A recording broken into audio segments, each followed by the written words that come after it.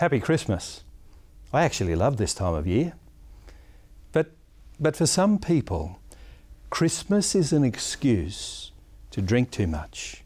And that's a huge problem for all of us. The Sydney Morning Herald has reported that alcohol costs Australia a staggering $36 billion every year. And it's not just Australia. All across the Pacific, from New Guinea, Tahiti, alcohol is creating a huge economic burden on society. But you know, the personal cost is so much higher.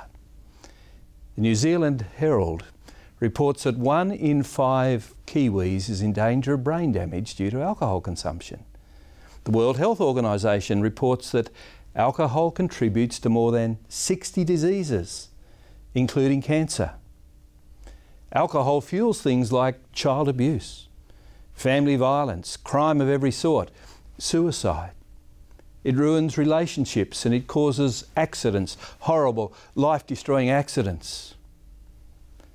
As I talk to you, the daughter of one of my close friends is in a coma, literally struggling to survive.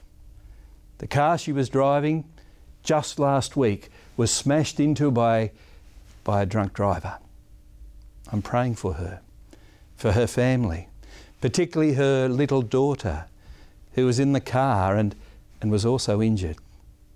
She needs her mummy this Christmas. I want you please to uphold her in your prayers. You know, it's ironic. The Bible is full of warnings against alcohol.